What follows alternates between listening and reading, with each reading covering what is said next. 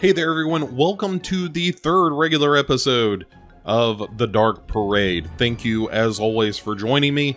And we've got a good one today, for a change, as a wise man once joked.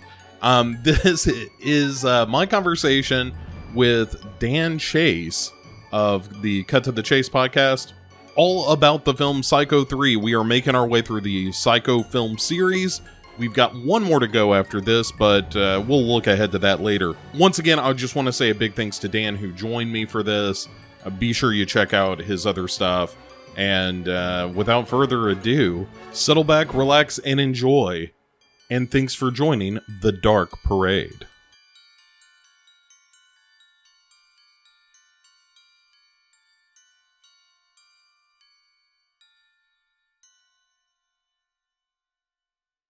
All right, so with me on this conversation of Psycho 3, arguably the best of all Psycho movies. No, not again. That's not. It's not really going to happen. Is the one and only Dan Chase. Dan, first of all, thanks for doing this.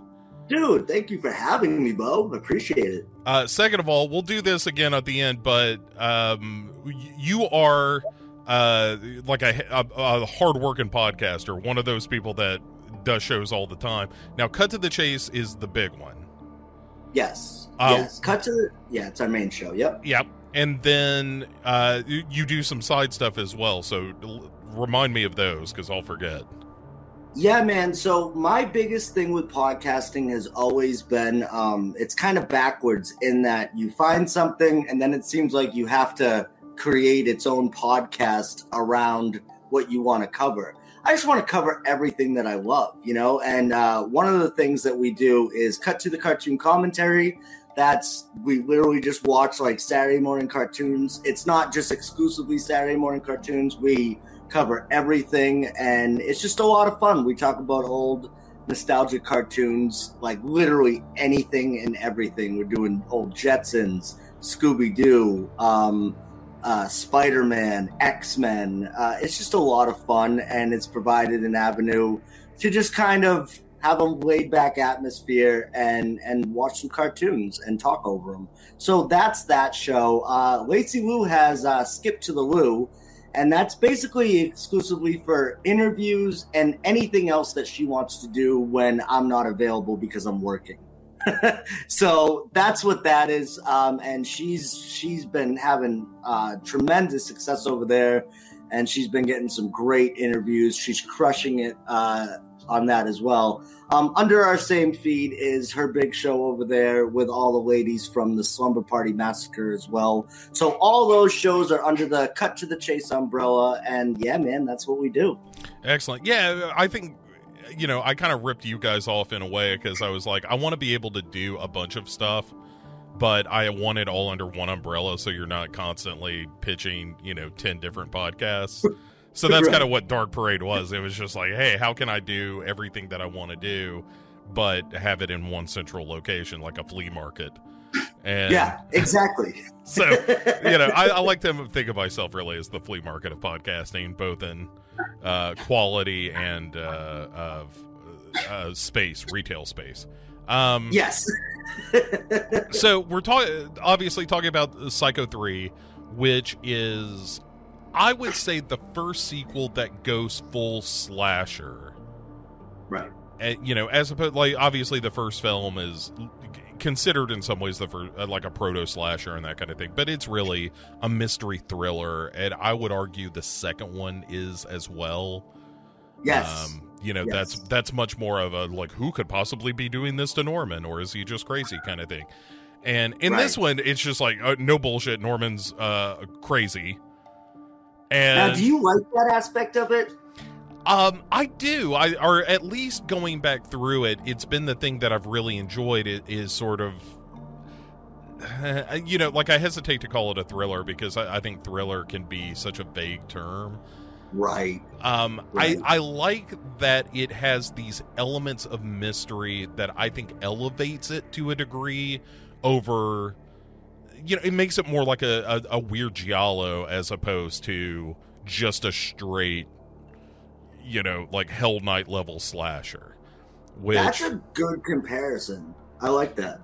And so this one though, it dispenses with all that, and it's just like from jump, we know Norman Bates is a crazy person that is gonna kill people.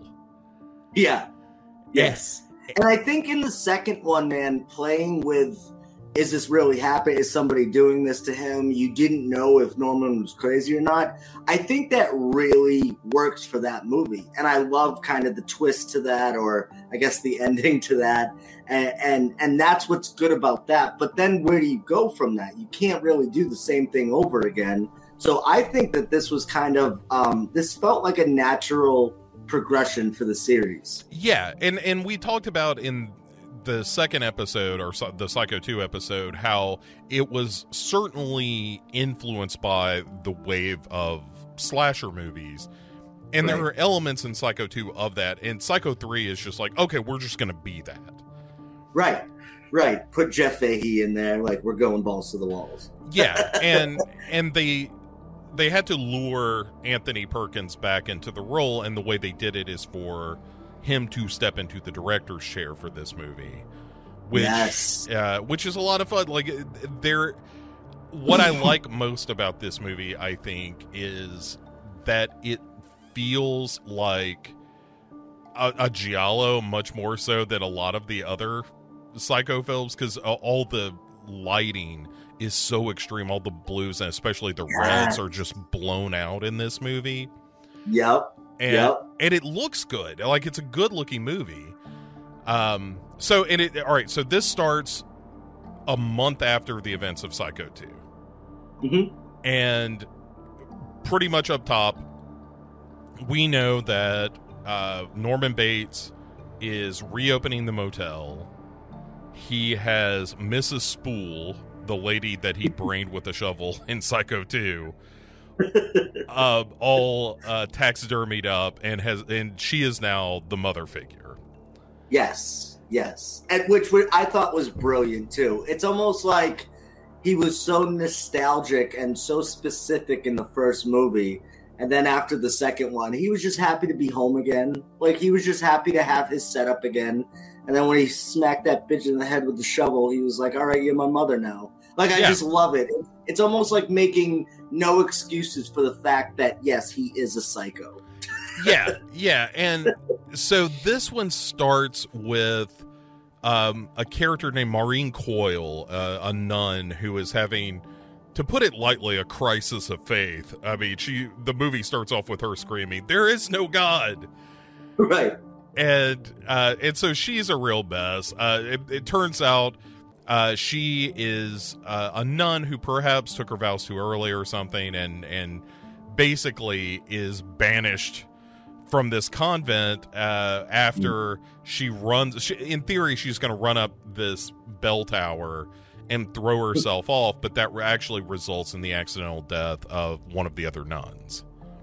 That opener, Bo, is fire. Like, when I first right? Like, I did not expect that at all. I was like, oh shit, okay, like, strap in, folks. And it's a clear reference visually to Hitchcock's Vertigo. It is, the long shots up the stairwell and looking at and like even seeing somebody fall out the window and whatnot, and it's right. It's Perkins being like, anybody see Vertigo? Huh? Right. And and so then Maureen Coyle, the nun, they're like, get the fuck out of here. They're like, we can't have you murdering nuns, accidental or not, right, in our convent. So they tell her to hit the road, which she does. Yeah. She just grabs a suitcase, throws her stuff in the suitcase, and just starts wandering through the desert, Jesus-like, until she runs afoul of Duke, who is this musician, I'm putting in quotes. He's got a guitar, but he's not really making a living, and he stops and picks her up. He's got his shitty car, and they're driving, and he's like super gregarious. He's like cocaine friendly. You know, where he's just like, so what you doing out here, huh? What, having car trouble, are you? What kind of car trouble? I don't have a car. That's the worst kind of car trouble in the world. You know, just, right? It is just pure coke energy from this guy. Right. And you know, it's funny because his acting, I love Jeff Fahey, by the way. I think he's great. And, you know, his acting in this, it's odd. Because my journey with horror movies, it was, like I said to you before, you know, I'm kind of basic in a sense. So when I found these movies and when this movie took place, and what was this made in 86, I believe? 85 or 86? Yeah, 86 is when it was released. Yeah. Yeah.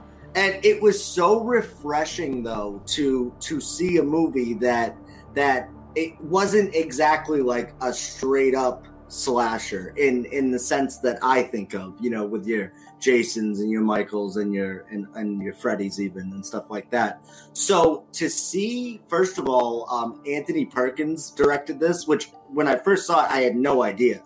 And to see that this kind of fits in that time period and doesn't necessarily fit one thing, like you explained it, it's like a giallo and it's all these things. I just kind of started watching giallos last year, you know, and so it's still all very new to me, but it's so interesting going back and seeing movies, you know, kind of adapt and take certain aspects from other movies, throw in these things as well, and this is what you got. So it was almost like when I rewatched this, it was a completely different watch for me. And I will tip my hat to, it was even better than last time. Like, I thoroughly enjoyed this watch. But Jeff Fahey will never not be ridiculous.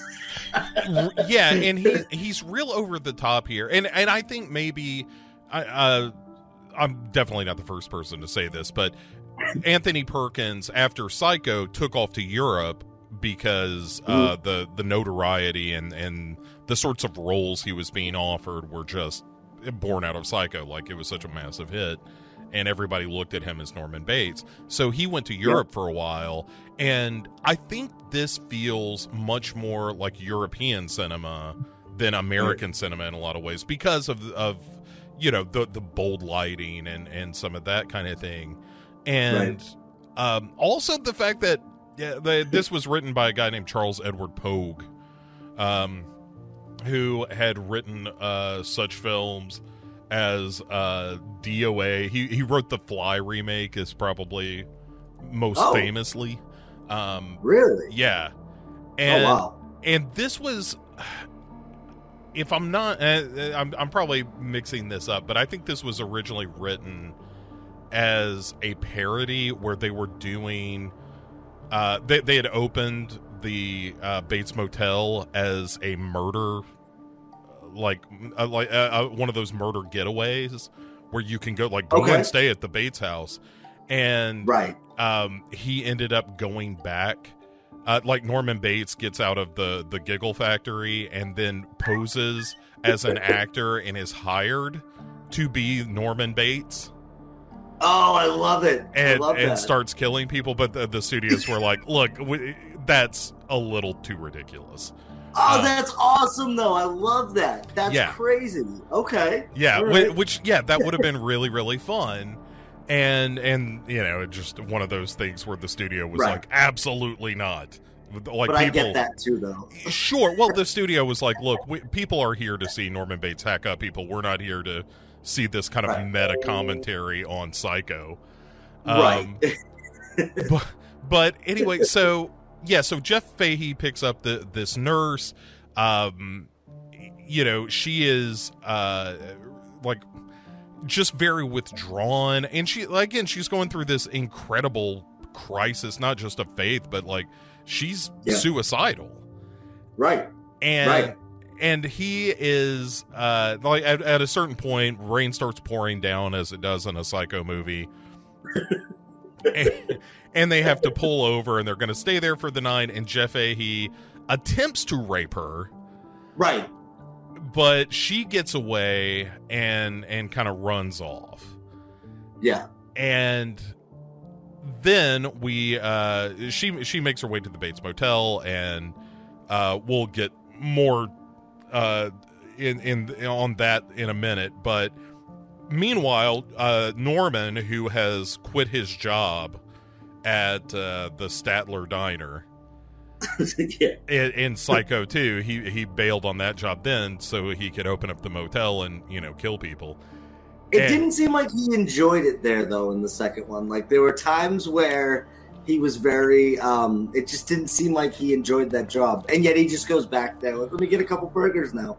Yeah, so he's going there for dinner. Ahead of him arrives a reporter named Tracy Venable, who is doing an article on basically killers who are released from prison, and she's trying to present this sort of alternate view of, yes, all these people who are families of the victims think that this is reprehensible, but let's hear it from the murderer's point of view. Do you think you got out with good reason? Do you think you should still be inside? That kind of thing. And so she's asking around the diner about this guy because, her boss, Norman's old boss, Mr. Statler, is there. There's the sheriff from Psycho 2 is also there. and their attitude is just like, leave him alone. Like we talked in the last episode about how casual the police investigation of the doings of Psycho 2 were, where they were like, it was clearly Meg Tilly and Lila Crane who did it all.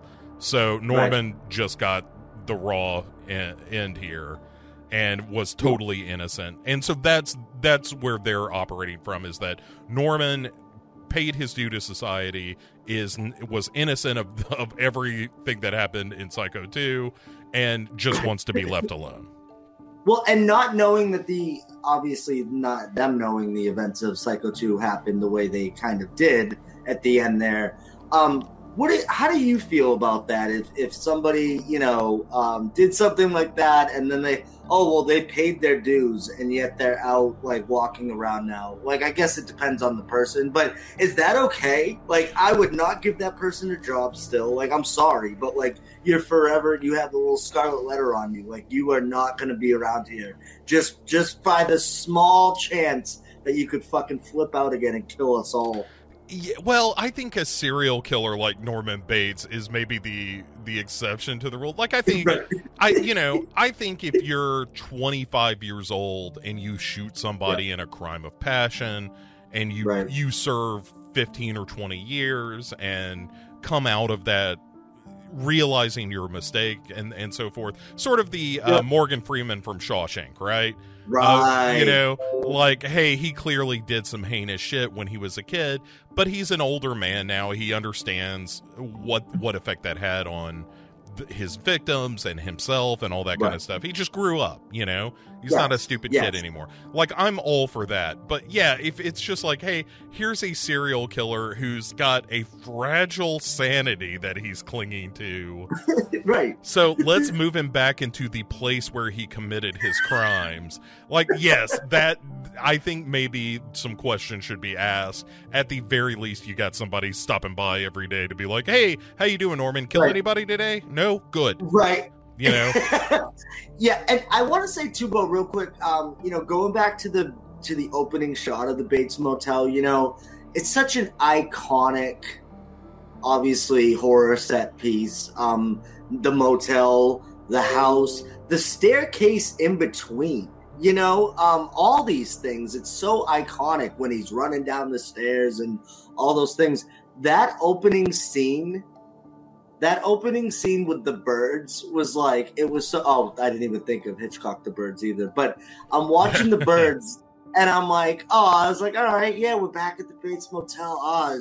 Just happy to be here. Then the fucking bird drops and I'm like, oh, that's right. Because I had forgotten for a brief moment that he's a taxidermist, he's stuffing things. So, and then he rolls up with his little bag and, oh man, I was just like, wow, okay. I thought that was a brilliant way to be like, hey, like, remember this place? And then like, okay, yeah, remember why we're here? Right, just rampant death and heinous destruction. Yeah, that's really nice. And there's also the moment where you see, like, one of the birds survives, and Norman seems kind of happy about it. Like, oh, you know, I don't have the opportunity to stuff you, but also good for you. You made it, you know? Right. And exactly. and so you know, there is this implication that, like, Norman is feeding this appetite for murder, but also isn't completely a monster, you know, or at least in regards to this. And yeah, but so when he strolls into the diner after this reporter shows up and everybody's like, just leave Norman alone. Like, he's just trying to murder some birds at his place and live a decent life. And the reporter sits down with him and is kind of asking, you know, the question you were asking of, like, hey, do you think you should be out? Do you think you should be out and about with us after murdering, you know, not just Marion Crane, but there were a couple of women before, you know, more on that in Psycho 4. That's right. But, you know, and he's pretty quiet, and then in comes Maureen Coyle, who looks a bit like Marion Crane. Yes. And also has a suitcase with her initials, which are also MC, like Marion Crane.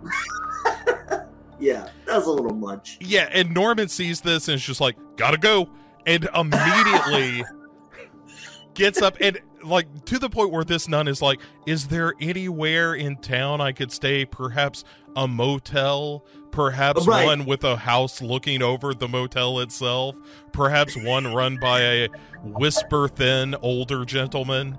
And Norman Bates is doing his best to just get money out of his pocket, pay for his lunch, and get the fuck out of there. He wants nothing to do with this.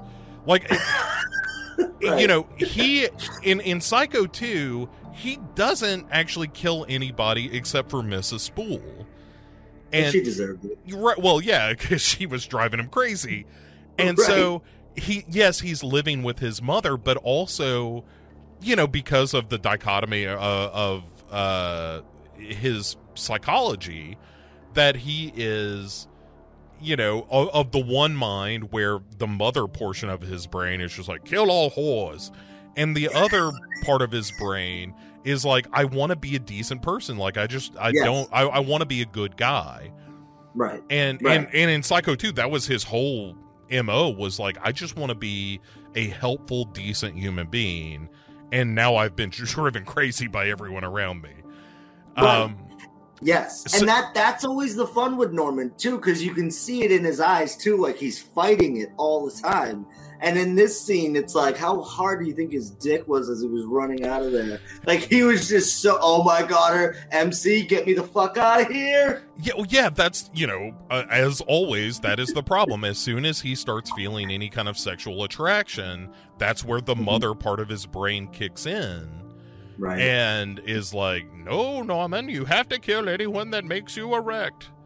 And it's funny that you say that too, because it's weird how sex driven this movie really is. Like, it's all about sex in one way or another. Well, for sure, but I mean, the original was too. It's, you know, that is the thing that drives Norman, is as soon as he feels a connection or sexual attraction to a woman, that woman is probably gonna die. You know, like Psycho 2 is all about him living with Meg Tilly and getting a hard-on for her, and he doesn't kill her directly, but he's gonna, you know, like if the cops hadn't stepped in, he was gonna straight up murder her. And it was because, you know, the mother part of his brain sees a woman as, you know, a sexual rival. Whores. Yeah. Right, get that slut out of my house. That's the notes that she leaves, you know, for Norman. And so, yeah, so, you know, all of this is just sexual compulsion and him killing anything that he is attracted to. Right. Yeah, absolutely. So ultimately, she does show up at this diner. or not diner, but at the Bates Motel. The motel, yep. And Norman has hired Jeff Fahey to Duke to be his assistant manager. Yeah. And Yes. and like Duke's car has broken down, and he wants to work for just enough time so that he can repair his car, put a little money in his pocket so he can move on to LA, where he can, you know, strike his fortune as a musician. And Right. you know, Norman is trying to rehabilitate the motel. They say early on, like, hey, yes, this is out of the way, but there's more traffic on the road than there has been. We're having a big like homecoming party at the motel, or a bunch of people are renting rooms at the hotel to celebrate this homecoming victory. So that's where our, you know, our fodder comes in. And I like that, though. I like that addition to it. It's like, oh, okay, like, you know, these are the things going on, because it is a small town, but you feel like it's very much like one of those highway towns, too, where it is right off the highway, and you would get that group of people in that area. Also, I do love that line between him and Jeff Fahey, where he's like, I don't plan on staying around for a while. He's like, nobody ever does. Yeah. Great line. Yeah. So when Maureen Coyle rolls up on the motel, sure enough, there's Jeff Fahey. And he's like, yeah, sorry about all the attempted rape. I promise I'm not going to do that again. Right. Now, with that, like, would you feel safe with that dude? Like, if you were a woman, like, would that be okay to you? Or would you just be like, red flag, like, I'm out of here? Because, like, she really doesn't have that too many options. These are before cell phone days. You know, she's, like you said, she's got her suitcase, which is now all muddy thanks to Jeff Fahey because he threw it out of the car. But, you know, she doesn't have many options. Do you think she was just like, I don't want to because this guy's a complete creep and he tried to rape me, but I have no other options, so I might as well? Well, and also she's incredibly self-destructive. So I think there's part of that too where she's just like, kind of who cares? Like, you know, at the end of the day, I'm not going to be alive come morning anyway. Right. So, you know. Right.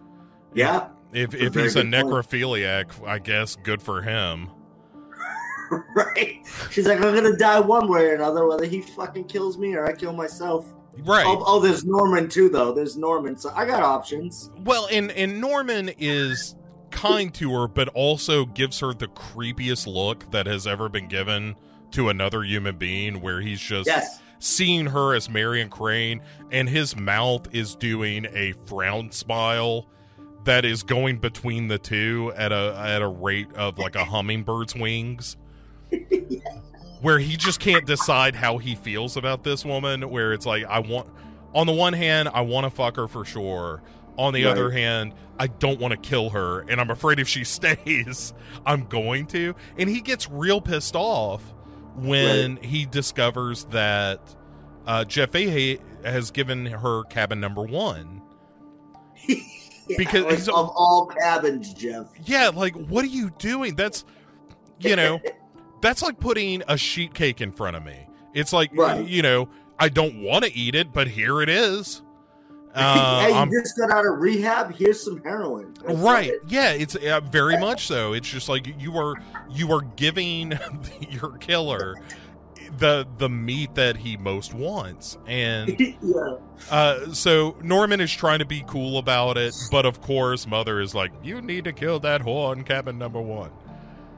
And so that's what happens. Like, Mother shows up late at night at cabin number 1.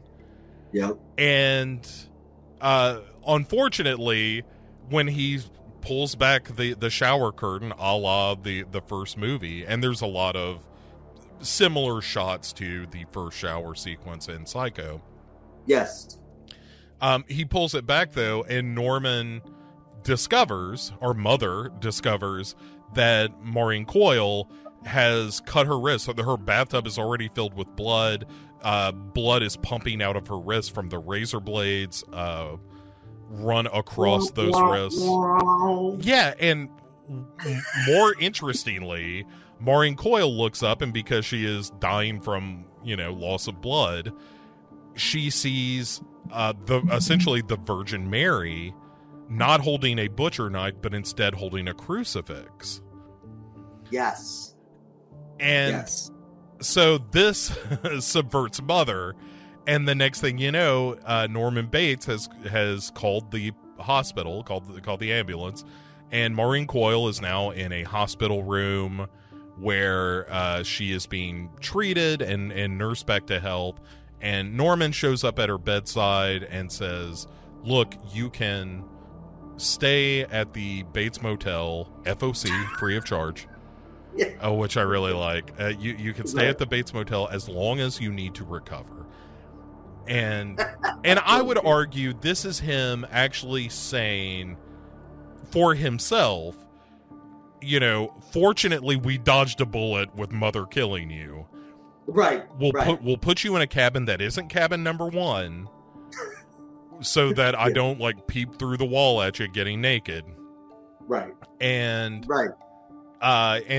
you can nurse back to health, and in that way you can redeem yourself, I can redeem myself, everybody's cool. I never thought of that, but yeah, for sure, that makes sense too. And also too, though, I never once thought that it's kind of Mother infiltrating, when Mother's there trying to make decisions for Norman. When it's just Norman, it's just Norman. And it is interesting to see how he plans on trying to avoid all this while simultaneously inviting her back to the hotel. It's almost he wants redemption, and that way she can get redemption as well. But at the same time, everybody's just oh man, are you really? Are we, Norman? He should know better. He should know that even though he trusts in himself and he wants to change, that shit ain't gonna happen, bro. She's gonna die. Yeah, it's a real, the road to hell is paved with good intentions kind of thing, where he doesn't mean to, not only does he not mean her any harm, he desperately wants to do the right thing here. Yes. It's just he's not capable psychologically of doing this. One quick thing I want to point out, this is just because I think that it's hilarious and shows what a shitball Jeff Fahey is when he's initially renting her the room, there's a big to-do made of Jeff Fahey saying to Norman before Maureen Coyle ever shows up, all right, the rooms are $20.95 for a single, $25.95 for a double. When Maureen Coyle shows up, Jeff Fahey is oh, it's $25.95 for a single. Oh. And he pockets the $5. Right. Of course he does. Yeah, because he's just a shitball. Right. Exactly. And so, speaking of Jeff Fahey, while everything between Maureen Coyle and Norman Bates is happening, Duke ends up going to a bar and meets Tracy Venable, the reporter, who is not interested in him until he says that he works at the Bates Motel, and she basically says, I just give me the scoop. If you see anything weird there, let me know. And he's like, yeah, I'm here to get laid, lady. And so he picks up a girl named Red. Yeah. Takes her back to the motel. They fuck. Mm-hmm. And again, just to show what a complete piece of garbage that Duke is, after they fuck, and he's already, by the way, the room that Norman gave him to stay in, he's already got a collage of porn mag pictures taped to the wall. Oh, he's home now. Yeah, this is his home for the next week. Yeah. Makes himself at home by cutting out centerfolds, and it's just Did you ever crazy. do that? Did you ever do that as a young man? Did you ever cut out swimsuit models and put them on your wall? No. you know, I had my share of porn mags, but they stayed in the closet where they belonged until I needed them. I wasn't trying to celebrate my perversity. I know people to this day, grown men, that will get pictures of like Alexandra Daddario and just put her on your wall. And like, while I appreciate like her body, like, why is that on your wall, bro? Like, is that what's happening here? Like, there's a difference between memorabilia, and this is kind of creepy. Yeah, everyone just needs to rewatch the Michael Rappaport scene from the movie Beautiful Girls about why he has pictures of beautiful women on his wall. And also the Timothy Hutton reaction of like, all right, if that's what gets you through the night. But he also, like, the moral lesson of that in the movie is like, well, those are all just fantasies of women, and real women aren't not only are they not airbrushed like that, but it's like, pay attention to the woman that you're with, and don't worry about jerking off to, you know, Alexandra Daddario or whatever. Like, pay attention to the person that you ought to be, you know, sexually attracted to or whatever. Right. No, you're right. It's one of the, like, that stuff drives me crazy of like, what must your wife think about this? Of just, it is just such a slap in the face, you know? Well, that's assuming that they have wives and or girlfriends in the first place. Well, and so section B of that argument is you are not going to get a girlfriend and or wife by plastering images of models and beautiful movie stars on your walls and be like, yeah, this is what I crank it to. Because that's why you have it. Right. Yeah. Yeah, and I always met dudes like that, though, that were always, like, so upfront about how sexual they were. And it's just like, first of all, like, calm down, bro. Second of all, I never believed for a second that actually worked for them. And these are the same dudes that do have these pictures on their walls and stuff like that. And I'm just like, how, in what alternate universe, like, is this not only acceptable, but, like, attractive, you know, for women? Like, how would you ever once walk into that dude's room and be like, oh, this guy, he's in touch with something deep here? Like, what? And then those same people, though, growing up as a, you know, a 37-year-old male now, it's like, yeah, it makes perfect sense. They're all still very, very, very single. Yeah, well, it is literally objectifying women. That's it. And I just don't know a lot of women who are like, you know what I'm really into? Completely being objectified and having, like, all of my hopes and fears and everything that makes up my personality just thrown out the window so long as that I'm hot. Yeah. Yes. Exactly. And, you know, and I'm sure that there are women out there that exist. I mean, there's an entire pornography industry that I'm sure is largely made up of women who are not necessarily concerned with deep interior life and so forth. But, you know, it just speaks ill of a man that does that. I totally agree. But to... You know, but it's also Jeff Fahey's character, because after they fuck and he is just holding a lamp and swinging it in front of his dick to throw a spotlight on this girl Red that he had sex with, and, you know, I guess just to be like, hey, this is what Motley Crue videos look like or something. And she's like, you know, this isn't all that sexy. How about, you know, how about we, you know, like, cuddle or whatever she says. And he's just like, how about you get the fuck out? And that's what I was going to get to, too. It's like, here we are talking about, like, minute details of Duke. But, yeah, overall, like, that's low-hanging fruit. Like, he's doing way worse shit. Yeah, he's so gross. But it's... in a fun way. Like, I like Jeff Fahey playing a complete dirtbag like this. Same. But, so he just kicks her out of the motel in nothing but her panties. And then she has to bang on the door so that he will literally throw the rest of her clothes and purse in her face and shut the door. And so she is clearly upset and goes to, she goes to the local payphone to call a cab. And then Mother shows up because there's a whore on the grounds. Right? Oh, like you think she's just waiting? Like, oh, popped out of this room with titties out. Like, let's go. Right. Time to go to work. Yeah, and so and she and Norman had like a brief encounter at one point where, again, she's a pretty woman, and as soon as Norman feels attraction, that's where Mother kicks in and is like, Norman, you're gonna have to kill that slut.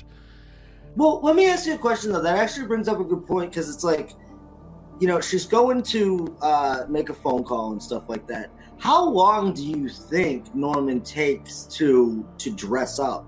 Because, again, like we said, like he had to have been watching. Was Mother just waiting? Like, what was it her?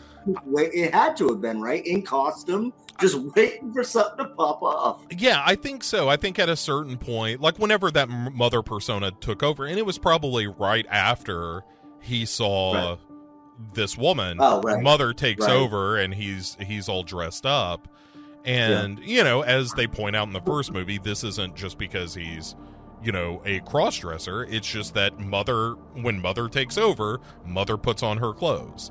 And so, yeah, I imagine that Mother's kind of keeping an eye on what's going on in the motel. And yeah, she's got to be dressed ready to go. Yeah, well, and Mother, as a character, and what we know of her from the first movies, Mother loves Norman, but also thinks that Norman is incompetent. Little pussy, yeah. Yeah, and so she is probably keeping an eye on the motel because she knows that some business is afoot that she doesn't approve of, and so she's probably kind of watching out. That's a good point. Yep. But yeah, sure enough, it's a pretty good moment where Mother like smashes through one of the panes of glass in the phone booth and opens it up and stabs Red to death. And I like that after that you see bandages on Norman's hand from doing that, and he never comments on it. No one ever asks him about it. It's just I like the fact that the movie cared enough to be like, from here on in the movie he's going to have bandages on his fingers from that. To let us know, like, there is no doubt in this movie, unlike the other films, there is no doubt that Norman is Mother and Mother is killing these people. It seems like Anthony Perkins, as an actor, as a person, would have that attention to detail and care about those kind of... those are big things, Those are big things. We were just talking about this the other night. Brian had mentioned how the gutter was broken in the new Halloween movie. When it came through and smashed the window in the first movie and stuff like that. And I would have never picked up on that, but that attention to detail for me goes so far if you're a fan of these movies. So if you're a fan of continuity, and especially it's not even from one movie to the next, it's just the next scene in this case. I think all that stuff is so important. It's probably the most important things because, a lot of people could easily look past it, but if you notice it, again, like kind of we're talking right now, we know that there was time and thought behind it. It's very thought out. It's very obviously it's very intentional. Yeah, it's one of those things. I like the expression, you may not notice it, but your brain does, where if it weren't there, it would feel like something was off. Yes. And you might not recognize what it was, but there would be something at the back of your mind that would be like, something's not quite right here. And so, it's that attention to detail. Again, that just shows that somebody gave a shit about the movie enough to cover those bases. And all right, so then in the wake of Red being murdered, the next day, the hotel or motel, let's be honest, motel is now filled up with the locals and or visiting people here for the homecoming celebration. The third act. Yes. Everybody is here. And our reporter goes to Mrs. Spool's apartment because another little touch I like is that there are signs everywhere about Mrs. Spool being missing. Yes, I love that. And the diner owner Statler even talks about, like, at the beginning of the movie, how she never missed a day of work in 5 years or whatever, and she's been gone for 30 days. Nobody knows where the hell she is. And so Tracy goes, our reporter goes into her rented room.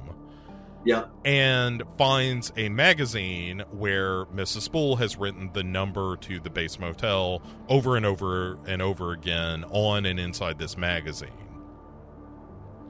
Mm-hmm.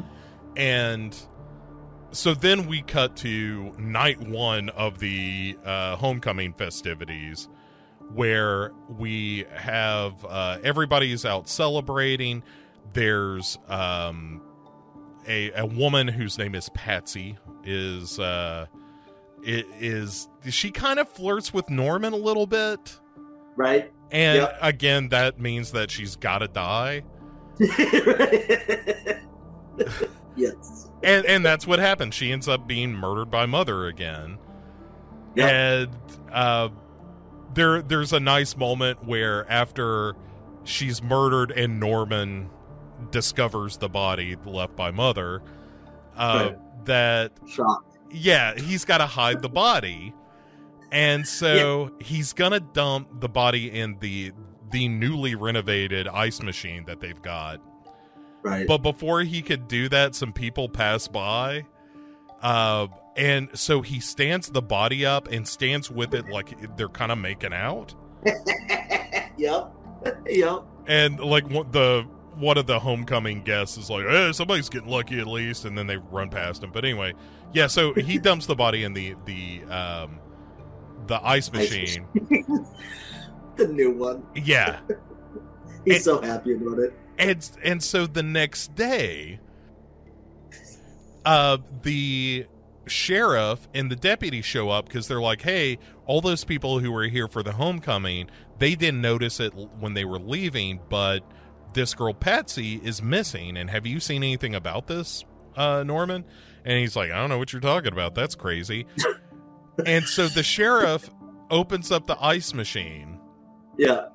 And Norman looks down, and sure enough, there is like this girl's face staring up from the ice. And the sheriff grabs some ice out of the ice machine and starts sucking on it. Yeah. And grabs some bloody ice too. Yes. And that's the point where it was like, all right, he would have tasted this, and as he's sucking his fingers after eating the ice, would clearly notice, like, why is my hand all bloody? Yeah, and to add on to that, like, okay, you're investigating something. Who just goes in and grabs ice and puts it in the mouth? He did it all like slobby and just like it was like coming out of his mouth, dribbling. Bro, what are you doing? Like, you're a professional. Like, I get it, it's a small town, but have some respect for yourself. Like, what are we, the cops from Halloween 5? Like, right? Yeah, it is like he's eating like popcorn or something. It's just, like, what are you doing? That's not how you eat ice. It's like one cube. You suck on it for a second, maybe you crush it up, and then you swallow it. Done and done. Throw it in ice cubes like fucking sesame seeds. Yeah. Yeah.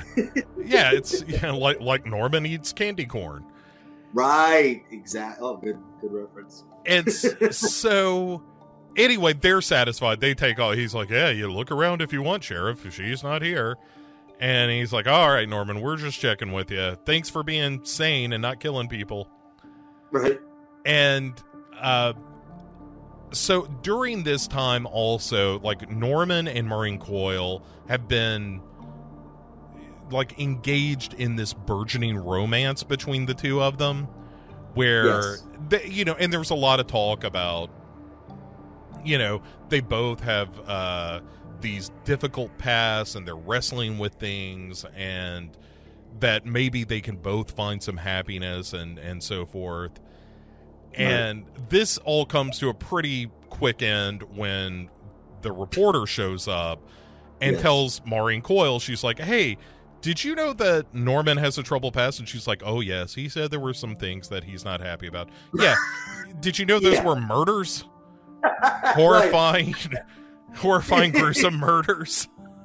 And he's got a split personality with his fucking mother. Like, what? Yeah, and at that point, Maureen Coyle is like, oh, no, I didn't know that. I'm probably going to go back to the convent for a couple of days. So the reporter's like, I think that's a great idea. Right, we all do. Yeah. And so she goes back there, and there's a conversation between her and the priest about whether, like, why she took the vows when she did, and maybe that was a mistake, and she feels like she has all these things to experience. And, you know, much like Norman, she is sort of afraid of her own sexuality and ran from it. Like, Norman murdered people, and she just ran to the convent, and neither one of them can be horny around another person without losing their shit. Right. Or throwing nuns off folks, Yeah. And meanwhile, Norman goes to find Mother, who is missing, and instead finds a note that says, Norman, come find me, I'm in cabin number 12. Now, when you saw that, what did you think? Were you like, oh, shit, here we go, part 2 again? Yeah, kind of. And I think that was the point is like, oh, this is like Norman moved his mother and then wrote himself a note as Mother to say, come get me and hide me. Right, exactly, yeah. But that's not the case. It's that Jeff Fahey has figured all this shit out because he heard Norman arguing with himself up in the house. Yep. And has gone into the house and discovered Mother. And he's like, look, man, I'm not here to blow up your shit. You want to keep running a motel and murdering people? That's fine. It just means, you're just going to pay for the right to do that. Right. And so he's a douchebag. He's not a murderer. He is a sleazeball who throws girls out basically topless and like, hey, fuck you.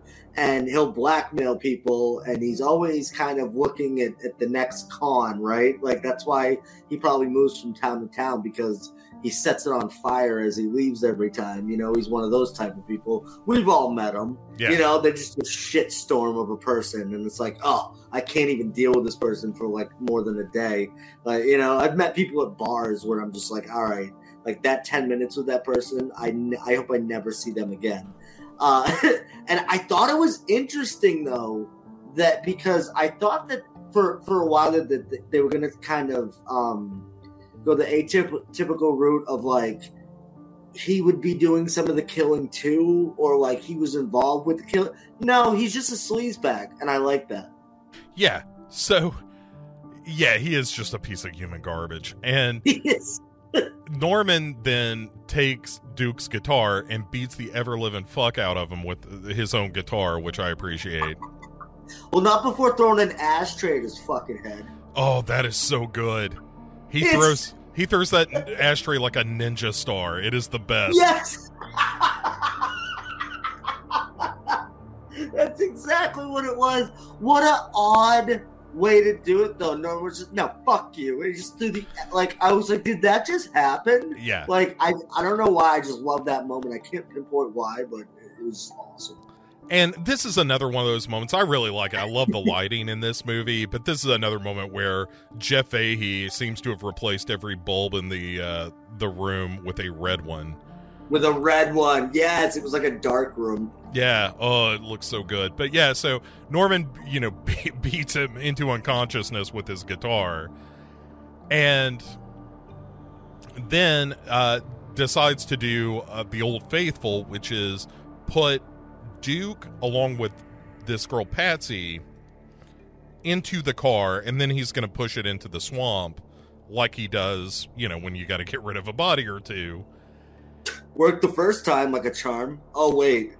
Yeah, I mean, like, even in Psycho 2, we're finding bodies dumped in the swamp. And so in Psycho 3, he's just like, you know what? No one will ever suspect the swamp. Right. No, lightning might strike twice, but it's never going to strike a third time. They'll never catch me. Right, that's the perfect crime. So...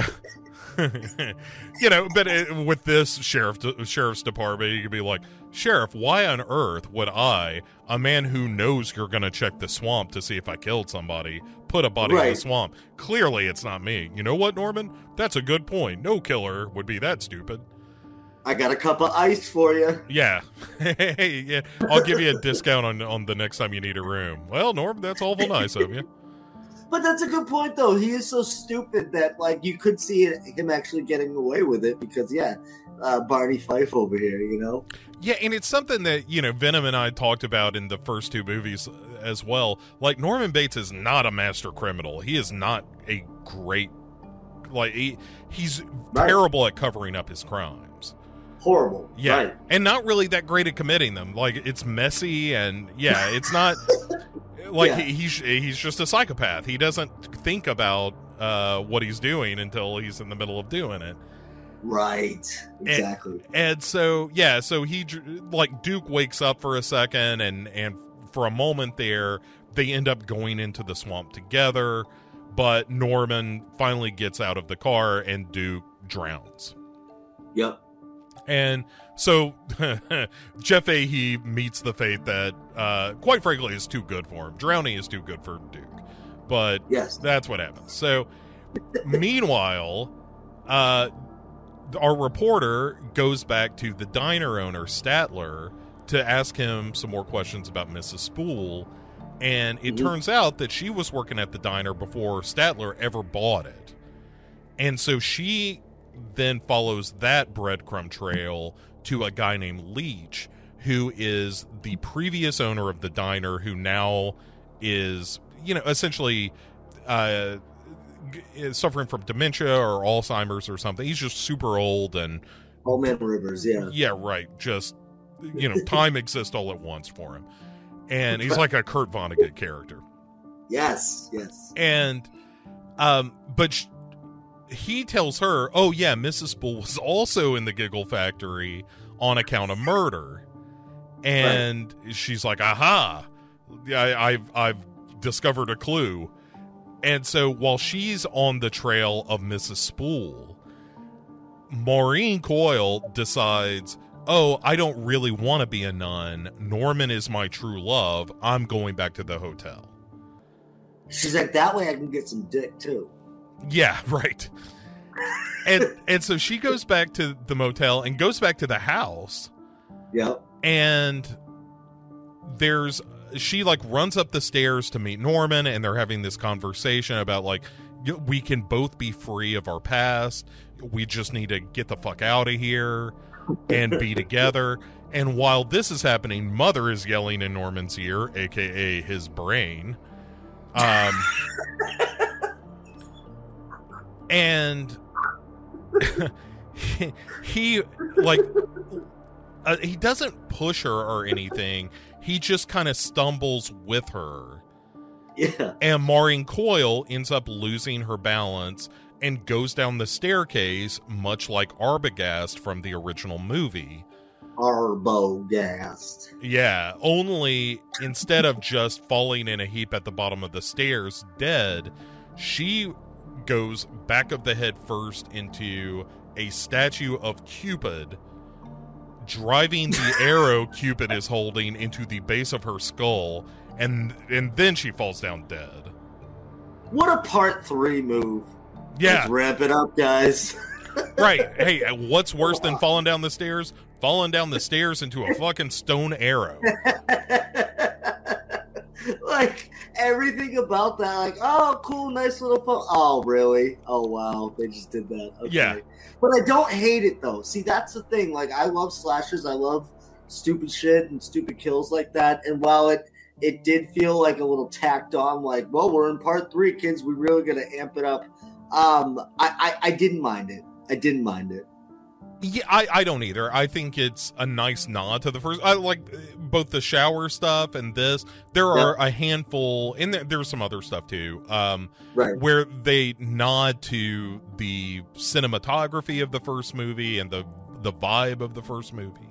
But it's never, it doesn't feel like you're just ripping it off. It just feels like, yeah, this is a tip of the hat and not just mimicking that movie.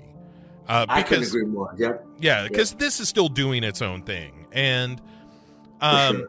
so Norman is pissed off at Mother for causing the death of the woman that maybe would have saved him. Right. But then Tracy, our reporter, shows up, sees Maureen dead on the floor, looks up, and there's Norman, now dressed as Mother, Looking so crazy. holding the knife. And there's a whole bit where she's like, hey, before you kill me, I've got a lot of exposition.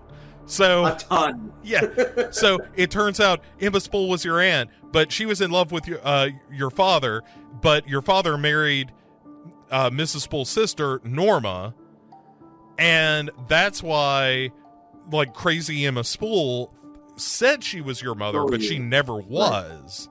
Right. Like, your mother was your mother, not Emma Spool, and that Emma Spool was the one who killed Norman's father. And then kidnapped Norman for a while when he was a kid. Yes. And then when she got caught and then sent to the booby hatch, Norman was then returned to his mother, and that's when Mrs. Spool went into the institution. These names for the fucking institution are just Well, the Giggle House. Like, all. yeah, the Giggle Factory is my personal favorite. That is the thing I will never not be able to. And what's worse is my girlfriend is a behavioral nurse. Like, she works in a behavioral union. It's still fun. And I don't think she appreciates the fact that I do not take mental institute, or I think that alternate names for mental institutions are funny. Right. I don't like, they all do the good work and all that kind of thing, and God knows she is a saint for the work that she does. Yeah. But Absolutely. That's hilarious. I will never not find Giggle Factory funny. You know, it's like farts. I'm always going to laugh at a fart. It just till the day I die. Yeah, exactly. I'm never going to be so grown up that I don't think that's funny. But yeah, so we kind of undo the reveal of the second movie. Right. And now Mother descends on Tracy, but instead of killing her, because, you know, you hear Mother's voice like, kill her, kill the slut. And he chases her into the bedroom where the reporter discovers, oh, here is the corpse of Mother, aka Mrs. Spool. And Yes. Norman tries to get the dress off. And instead of killing Tracy when he pulls up the knife, he ends up stabbing Mrs. Spool's corpse a bunch. Yep. And Didn't expect that. yeah, it's, you know, again, he finally kind of frees himself from, Right. you know, Mother's influence. And the end of the movie is the sheriff showing up, and now that he has enough evidence, aka a dead body on the floor, Norman kind of half dressed up like Mother, as well as the corpse of Mrs. Spool, and the eyewitness testimony of the reporter. Now he's like, wait a second, maybe there is something going on with Norman. Right.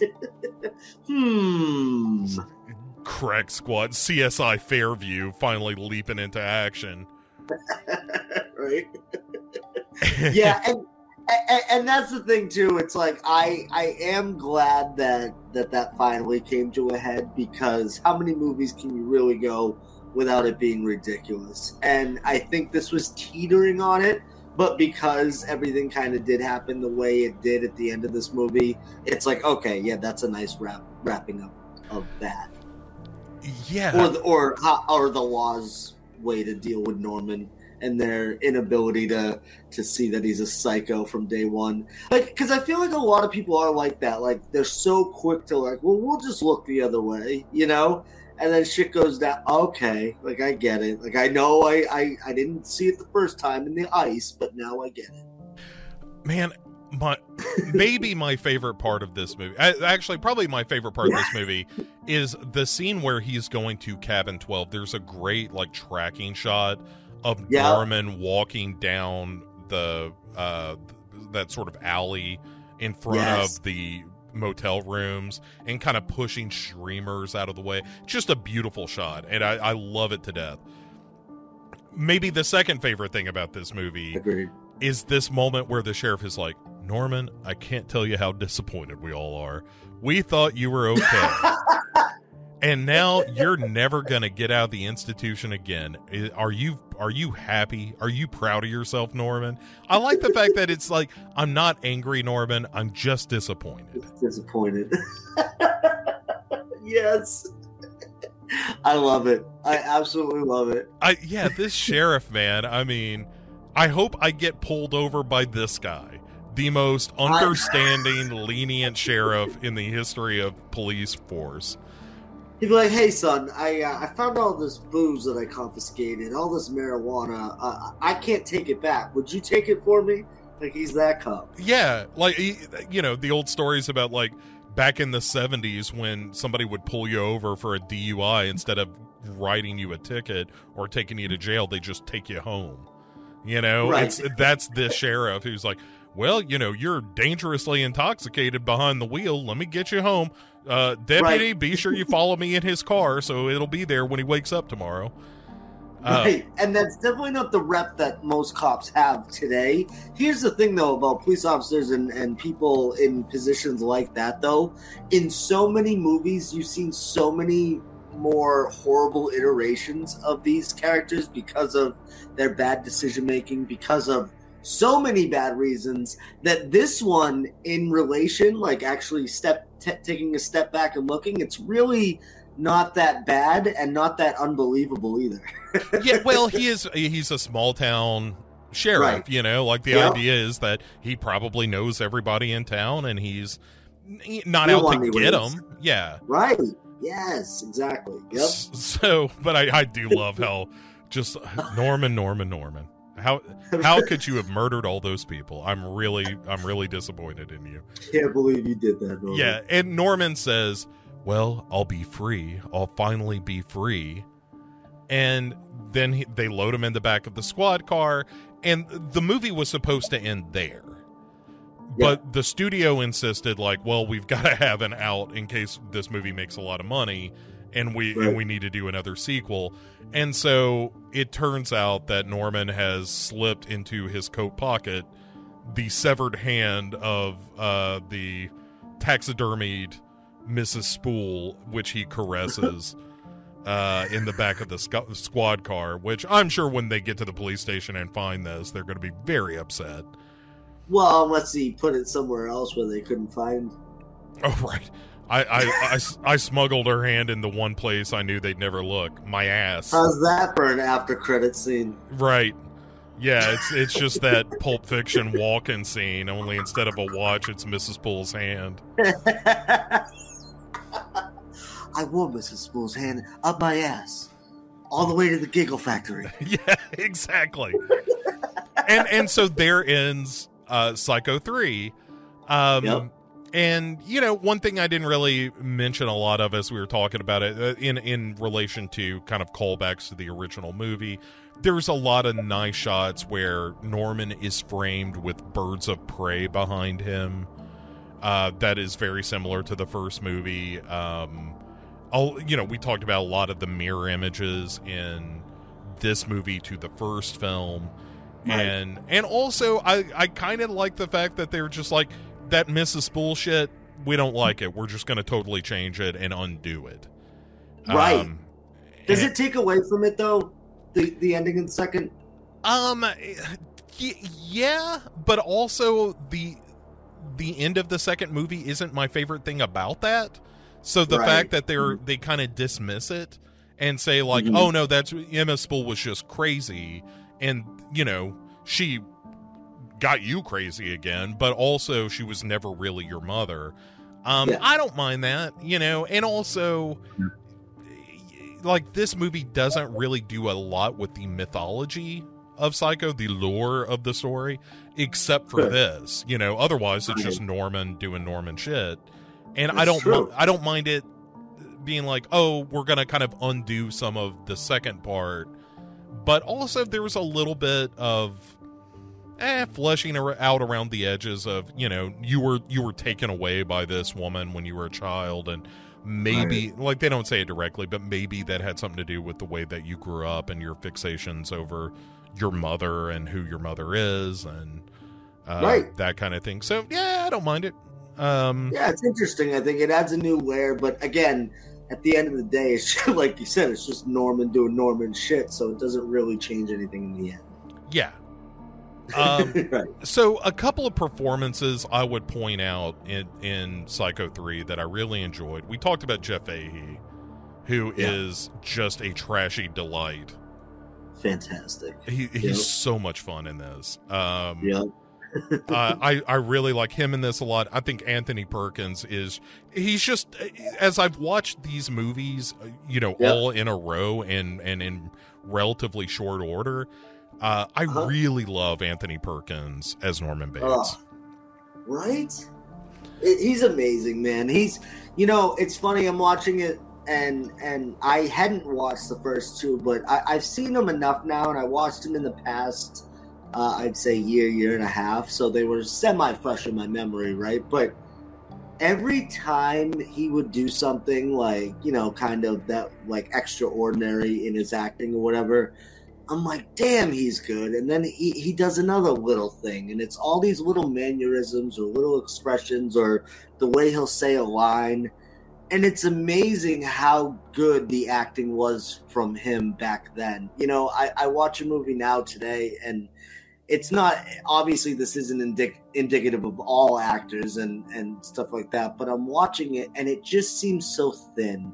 It just seems like we're going through the motions, and with quick edits, it kind of gets buried and so many things get lost.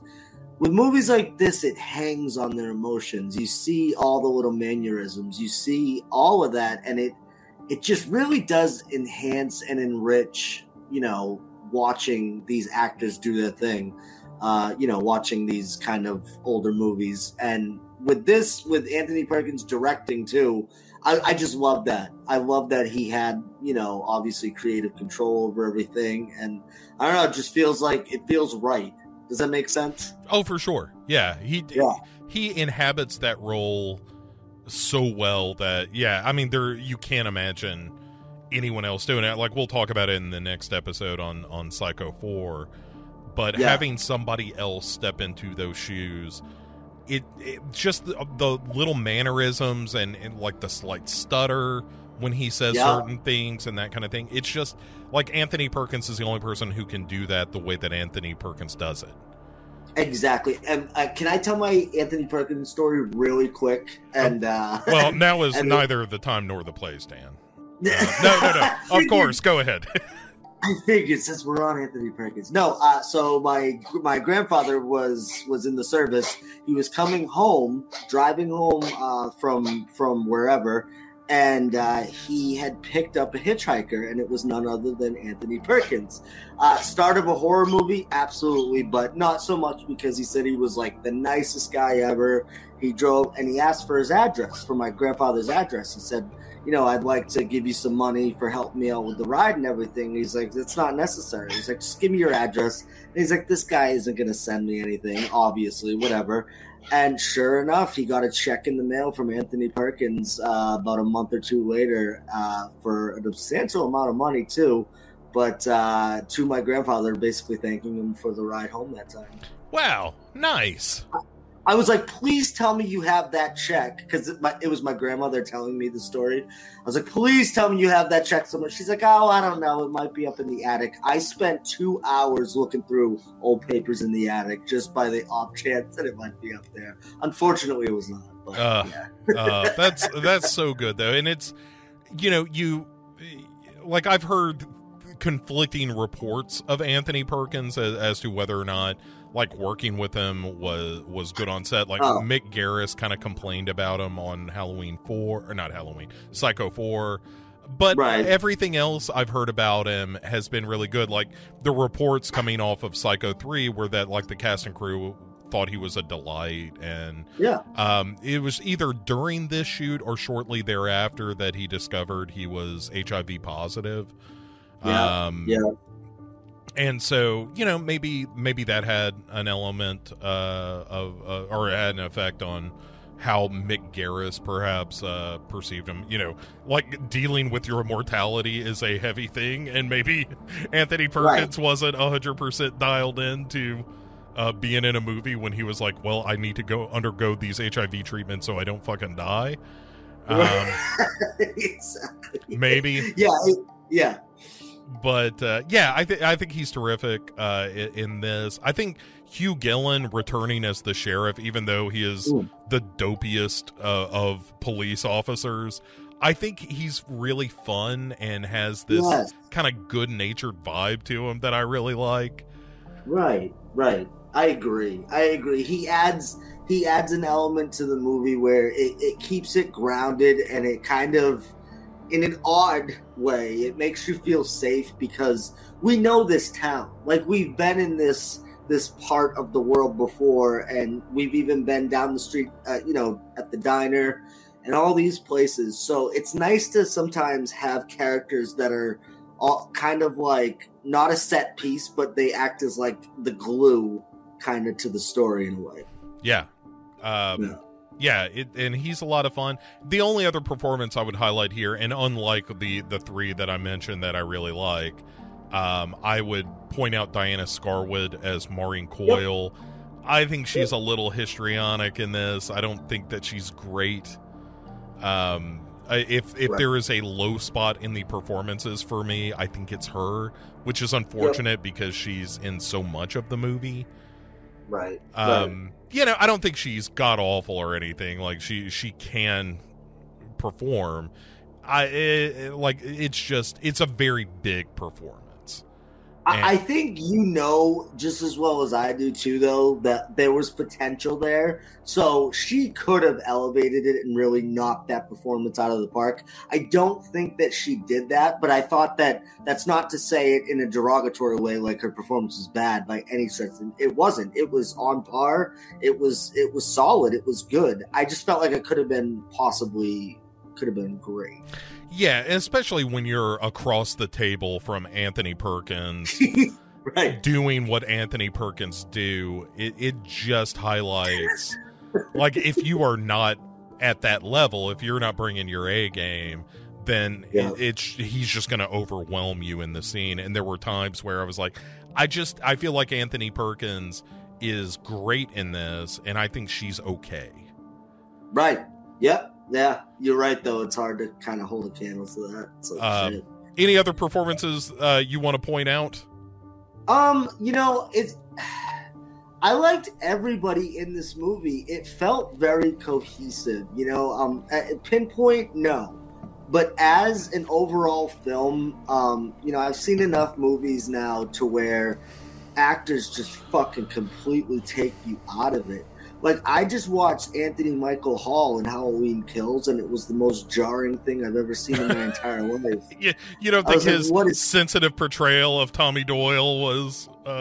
Evil dies tonight! How many times did he say that line? Like, that was insanity. So when I see performances like that, I really appreciate the cohesive nature of a full cast, right? So my particular, thing with horror movies is I tend to like movies that feel smaller.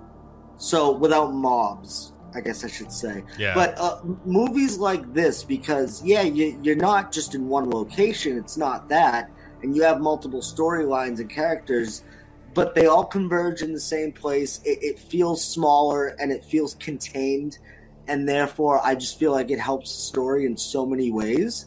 So I would say, like, everybody in this movie, I think, did a great job, even Red. I mean, everybody, it wasn't outstanding, but everybody played their part perfectly and knew their role, so to speak.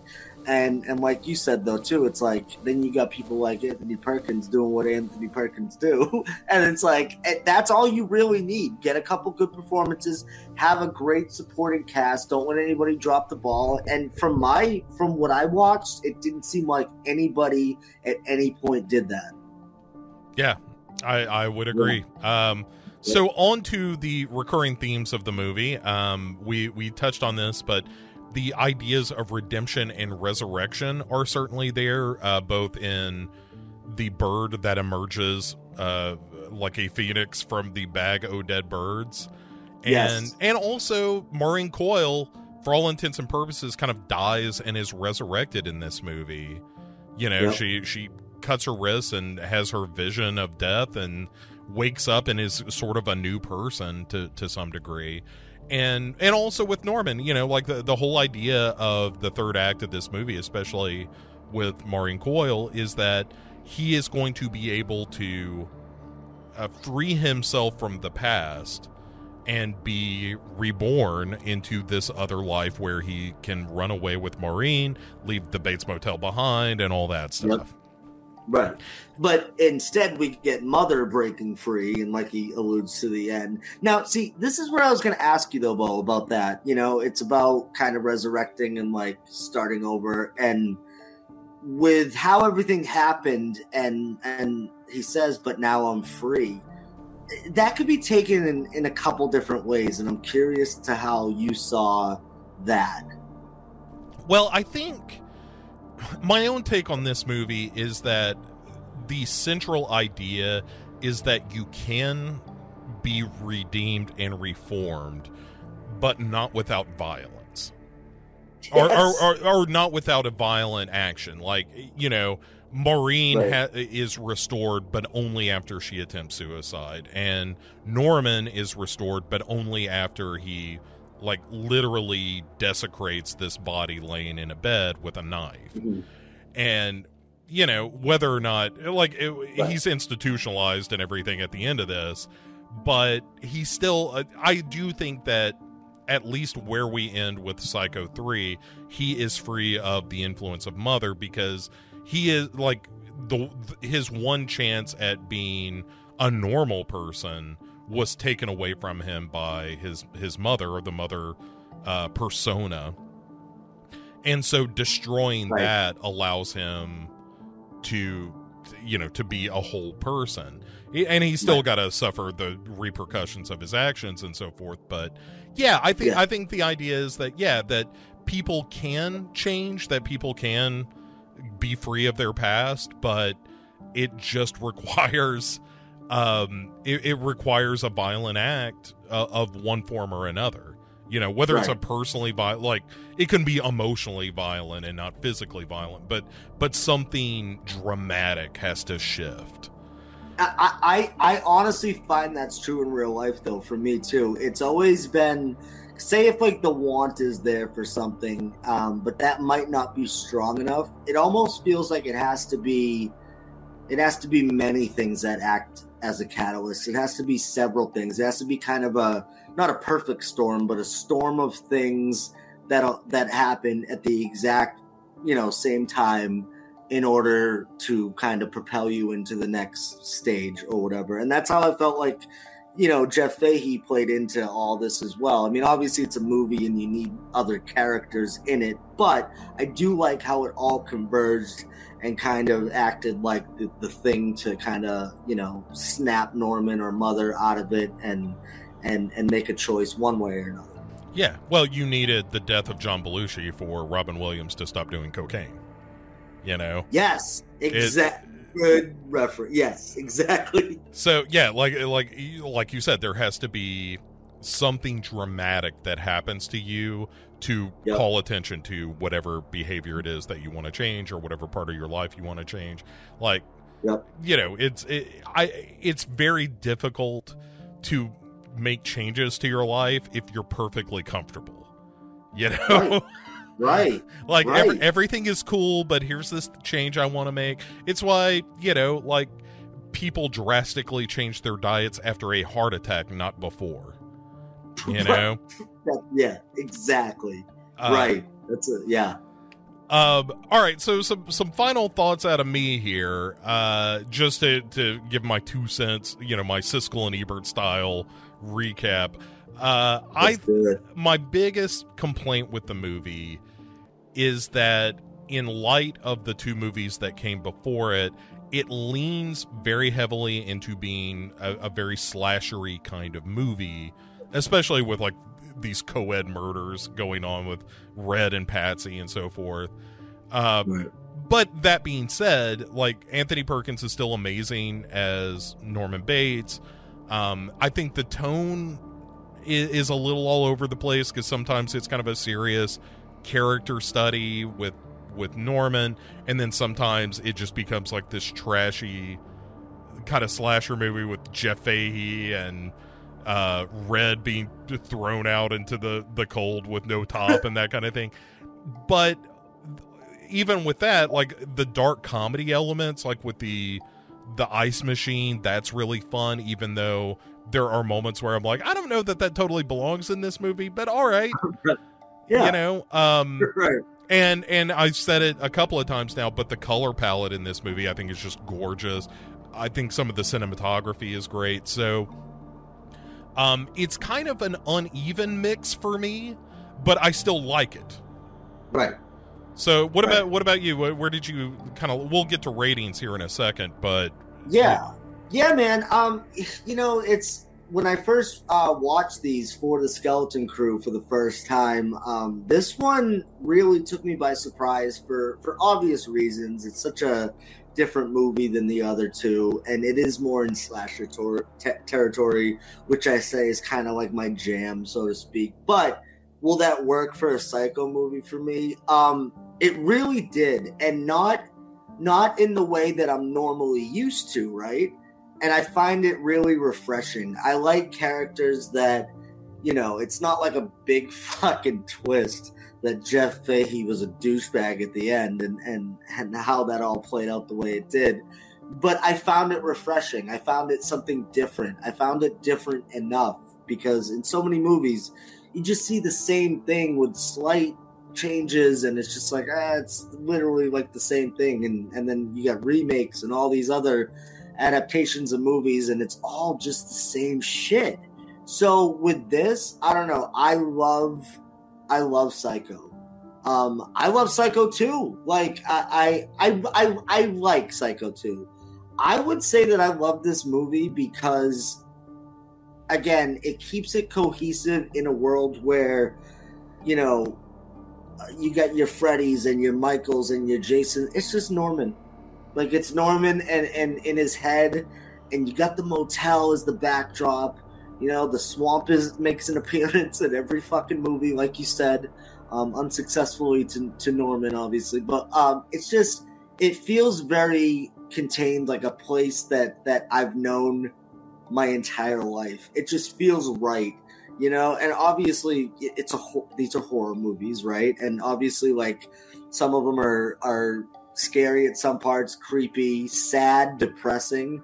Like, I find this more sad than anything with Norman, you know? But I also feel like Norman would be fine, like, in a mental institution. Like, he'd fit in well. Like, oh, yes. Oh, dinner's at 4? Okay. Like, he'd just dig it. Like, whatever. Yeah, he's the nicest guy in Cell right. Block 7 or whatever. Like, yeah. Exactly.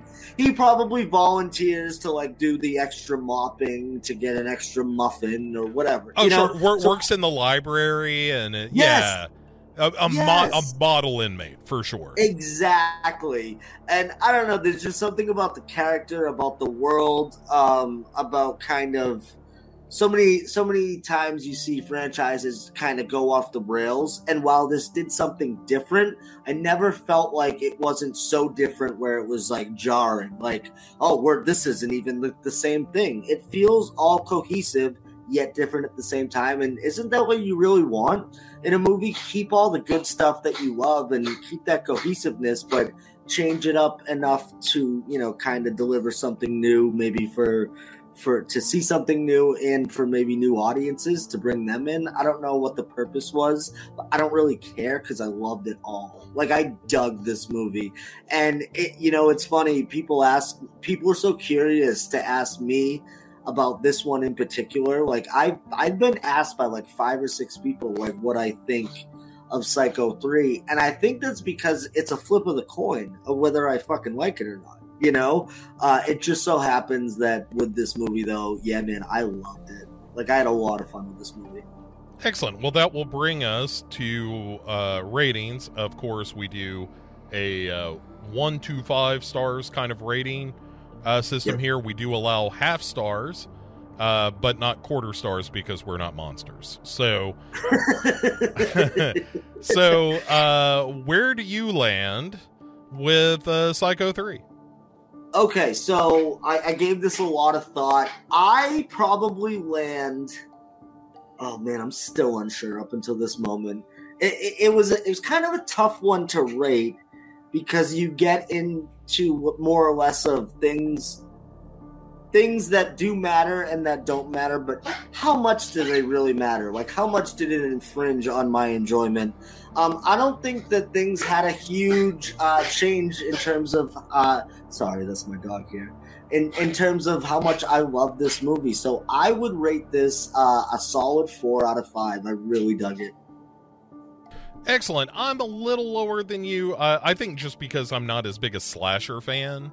Right. So I'm going to land at a 3, but I also don't disagree with anything you said. I think I prefer the second one just because it's a little bit more of a character study of Norman Bates in the later years. But this is a lot of fun, and it's a great, like, this is more of a party movie than Psycho or Psycho 2. This feels like you could watch it with a group of people and have a blast with it, as opposed to the first 2 movies that are like, no, you need to be alone and sit down and pay attention. Right. This one's a little more like, hey, you can throw this on in the background, and when you look up at the screen, something fun is going to be happening. Right.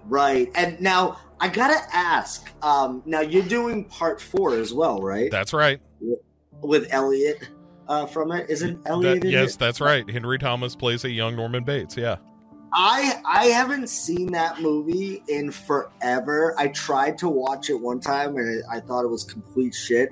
I'm going to watch it because not only do I want to continue the story after watching, the movie for this podcast, but I want to listen to your thoughts on it as well. Like, I can't wait. That is a very divisive movie for a lot of people.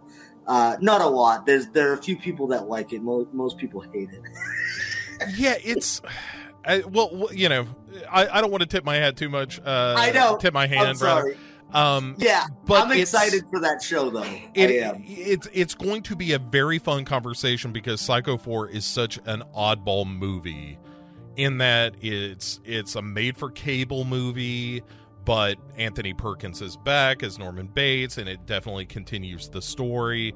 But, it's also directed by Mick Garris, and very much directed by Mick Garris, and it's it answers the question that whether you wanted the answer or not of what was the childhood of Norman Bates like, and whether or not you wanted to hear it, here it comes, and so we'll get deeper into it. To wrap up the show, though, first of all, we have the 3 things that you may not know about Psycho 3. Ooh. First of all, you may not be aware, but Anthony Perkins wanted to film all of this in black and white and was not allowed by the studio because they were like, nobody wants to watch black and white movies, and but he wanted to do that as sort of an homage to Hitchcock. Right. You may not know that the scene in which Diana Scarwood is performing nude when she is getting into the bath before she cuts her wrists, she did not do that scene. That was instead done by Brink Stevens, famous Scream Queen, who was in, Nightmare Sisters and, what is the Slimeball Bolorama movie? But that Brink Stevens is the bare ass that you see in Psycho 3. And I'm gonna have to go back and get a better look, Bo. Yeah, it's that's her, all right. Put a poster on your wall. And then lastly, the third thing you may not know about Psycho 3. Anthony Perkins was so bowled over by the movie Blood Simple, which had come out about a year before they shot it. He had his entire cast and crew watch the movie, and a lot of the camera work was inspired not just by Hitchcock, but by Blood Simple, which, in fairness, is a very Hitchcockian film. Yes, very much so. And it's so crazy to think like that's when the Coen brothers and all that kind of started back then, to see it cross with Anthony Perkins. That just blows my mind. Yeah, he was so in love with the Blood Simple that he was like, I kind of want to do a movie like Blood Simple. And I love it. Yeah. So those are the three things you may not know about Psycho 3. You are leaving this podcast a little smarter than when you got here. First of all, Dan, thanks so much for doing this. Dude, thank you, man. Thank you. This has been an absolute blast. Yeah, man. I didn't think we were going to talk as much about nudity on the walls, and I really like that we did.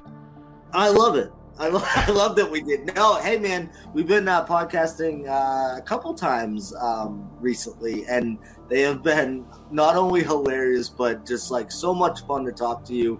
Obviously, like you bring a lot to the table, a lot of obviously knowledge and great perspective.